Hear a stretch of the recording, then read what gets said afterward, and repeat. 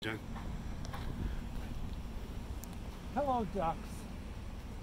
These ducks are on the planted shore of Lake Eli, where waterfront is.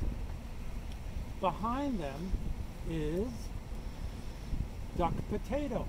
Duck potato is a beautiful flowering water plant. It's rooted in the lake. What a nice environment it creates to have plants in the lake, plants on the shore next to the lake, and a zone where people don't mow. The no-mow zone, plants at the side of the lake and plants in the lake is the green way to go. It prevents erosion. It filters fertilizers, pesticides, and insecticides. It's a nice transition zone between the area where we as people are doing our activities